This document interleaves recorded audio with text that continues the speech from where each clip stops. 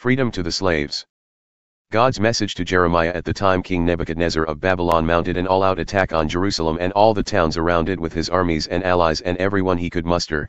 I, God, the God of Israel, direct you to go and tell Zedekiah king of Judah, this is God's message. Listen to me. I am going to hand the city over to the king of Babylon, and he is going to burn it to the ground. And don't think you'll get away. You'll be captured and be his prisoner. You will have a personal confrontation with the king of Babylon and be taken off with him, captive, to Babylon. But listen, O Zedekiah king of Judah, to the rest of the message of God. You won't be killed. You'll die a peaceful death. They will honor you with funeral rites as they honored your ancestors, the kings who preceded you. They will properly mourn your death, weeping, Master, Master. This is a solemn promise. God's decree. The prophet Jeremiah gave this message to Zedekiah king of Judah in Jerusalem, gave it to him word for word. It was at the very time that the king of Babylon was mounting his all-out attack on Jerusalem and whatever cities in Judah that were still standing, only Lachish and Azekah, as it turned out, they were the only fortified cities left in Judah. God delivered a message to Jeremiah after King Zedekiah made a covenant with the people of Jerusalem to decree freedom to the slaves who were Hebrews, both men and women. The covenant stipulated that no one in Judah would own a fellow Jew as a slave. All the leaders and people who had signed the covenant set free the slaves, men and women alike. But a little while later, they reneged on the covenant, broke their promise and forced their former slaves to become slaves again. Then Jeremiah received this message from God. God, the God of Israel, says, I made a covenant with your ancestors when I delivered them out of their slavery in Egypt. At the time I made it clear, at the end of 7 years, each of you must free any fellow Hebrew who has had to sell himself to you. After he has served 6 years, set him free. But your ancestors totally ignored me. And now, you, what have you done? First you turned back to the right way and did the right thing, decreeing freedom for your brothers and sisters, and you made it official in a solemn covenant in my temple. And then you turned right around and broke your word, making a mockery of both me and the covenant, and made them all slaves again, these men and women you just set free. You forced them back into slavery. So here is what I, God, have to say, you have not obeyed me and set your brothers and sisters free. Here is what I'm going to do, I'm going to set you free, God's decree, free to get killed in war or by disease or by starvation. I'll make you a spectacle of horror. People all over the world will take one look at you and shudder.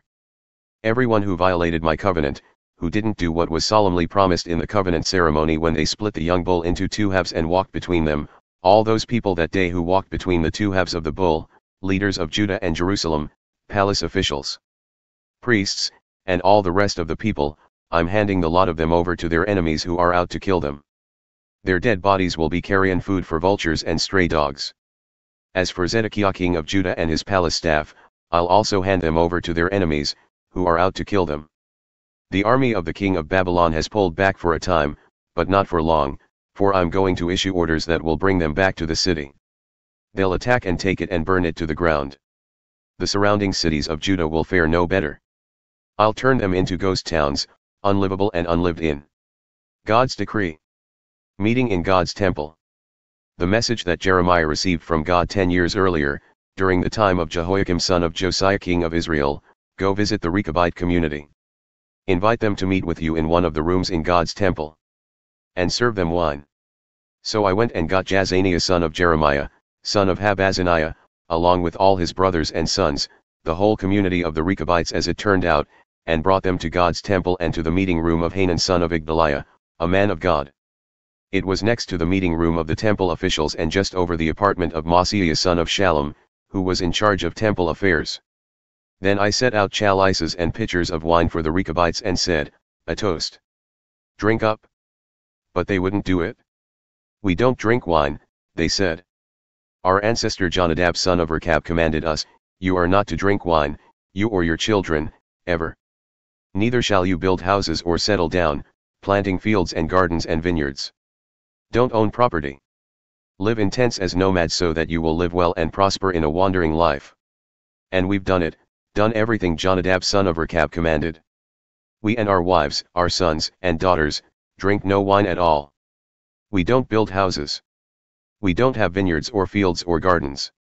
We live in tents as nomads. We've listened to our ancestor Jonadab and we've done everything he commanded us. But when Nebuchadnezzar king of Babylon invaded our land, we said, let's go to Jerusalem and get out of the path of the Chaldean and Aramean armies, find ourselves a safe place. That's why we're living in Jerusalem right now. Why won't you learn your lesson? Then Jeremiah received this message from God, God of the angel armies, the God of Israel, wants you to go tell the people of Judah and the citizens of Jerusalem that I say, why won't you learn your lesson and do what I tell you? God's decree. The commands of Jonadab son of Rechab to his sons have been carried out to the letter. He told them not to drink wine, and they haven't touched a drop to this very day. They honored and obeyed their ancestors' command. But look at you. I have gone to a lot of trouble to get your attention, and you've ignored me. I sent prophet after prophet to you, all of them my servants, to tell you from early morning to late at night to change your life, make a clean break with your evil past and do what is right, to not take up with every Tom, Dick, and Harry of a god that comes down the pike. But settle down and be faithful in this country I gave your ancestors. And what do I get from you?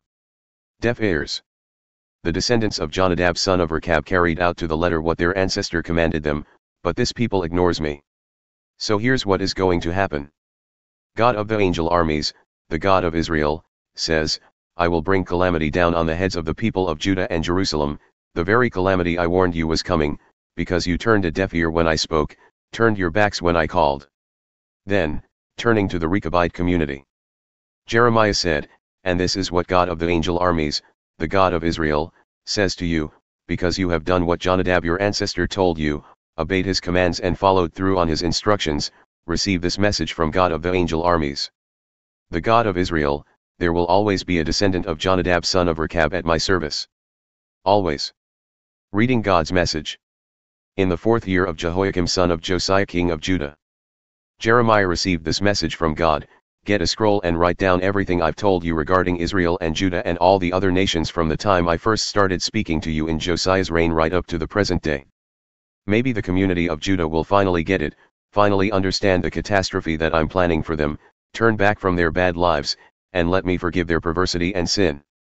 So Jeremiah called in Baruch son of Neriah. Jeremiah dictated and Baruch wrote down on a scroll everything that God had said to him. Then Jeremiah told Baruch, I'm blacklisted. I can't go into God's temple, so you'll have to go in my place. Go into the temple and read everything you've written at my dictation. Wait for a day of fasting when everyone is there to hear you. And make sure that all the people who come from the Judean villages hear you. Maybe, just maybe, they'll start praying and God will hear their prayers. Maybe they'll turn back from their bad lives. This is no light matter. God has certainly let them know how angry he is. Baruch son of Neriah did everything Jeremiah the prophet told him to do. In the temple of God he read the message of God from the scroll.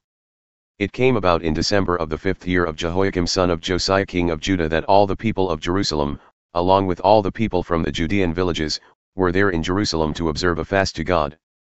Baruch took the scroll to the temple and read out publicly the words of Jeremiah. He read from the meeting room of Gemariah son of Shaphan the Secretary of State, which was in the upper court right next to the new gate of God's temple. Everyone could hear him. The moment Micaiah the son of Gemariah heard what was being read from the scroll, God's message, he went straight to the palace and to the chambers of the Secretary of State where all the government officials were holding a meeting, Elishama the secretary, Delaiah son of Shemaiah, Elnathan son of Akbar, Gemariah son of Shaphan, Zedekiah son of Hananiah, and all the other government officials. Micaiah reported everything he had heard Baruch read from the scroll as the officials listened. Immediately they dispatched Jehudi son of Nethaniah, son of Semaiah, son of Cushi, to Baruch, ordering him, take the scroll that you have read to the people and bring it here. So Baruch went and retrieved the scroll. The officials told him, sit down. Read it to us, please. Baruch read it. When they had heard it all, they were upset. They talked it over. We've got to tell the king all this. They asked Baruch, tell us, how did you come to write all this? Was it at Jeremiah's dictation? Baruch said, that's right. Every word right from his own mouth. And I wrote it down, word for word, with pen and ink. The government officials told Baruch, you need to get out of here. Go into hiding, you and Jeremiah. Don't let anyone know where you are. The officials went to the court of the palace to report to the king, having put the scroll for safekeeping in the office of Elishama the Secretary of State. The king sent Jehudi to get the scroll. He brought it from the office of Elishama the Secretary. Jehudi then read it to the king and the officials who were in the king's service. It was December. The king was sitting in his winter quarters in front of a charcoal fire. After Jehudi would read 3 or 4 columns, the king would cut them off the scroll with his pocket knife and throw them in the fire. He continued in this way until the entire scroll had been burned up in the fire. Neither the king nor any of his officials showed the slightest twinge of conscience as they listened to the messages read. Elnathan, Delaiah, and Gemariah tried to convince the king not to burn the scroll, but he brushed them off. He just plowed ahead and ordered Prince Jerahmeel, Seraiah son of Azriel, and Shelemiah son of Abdeel to arrest Jeremiah the prophet and his secretary Baruch. But God had hidden them away. After the king had burned the scroll that Baruch had written at Jeremiah's dictation, Jeremiah received this message from God: get another blank scroll and do it all over again. Write out everything that was in that first scroll that Jehoiakim king of Judah burned up. And send this personal message to Jehoiakim king of Judah: God says, you had the gall to burn this scroll and then the nerve to say, what kind of nonsense is this written here, that the king of Babylon will come and destroy this land and kill everything in it? Well, do you want to know what God says about Jehoiakim king of Judah? This: no descendant of his will ever rule from David's throne. His corpse will be thrown in the street and left unburied, exposed to the hot sun and the freezing night. I will punish him and his children and the officials in his government for their blatant sin. I'll let loose on them and everyone in Jerusalem the doomsday disaster of which I warned them but they spit at. So Jeremiah went and got another scroll and gave it to Baruch son of Neriah, his secretary. At Jeremiah's dictation he again wrote down everything that Jehoiakim king of Judah had burned in the fire. There were also generous additions, but of the same kind of thing.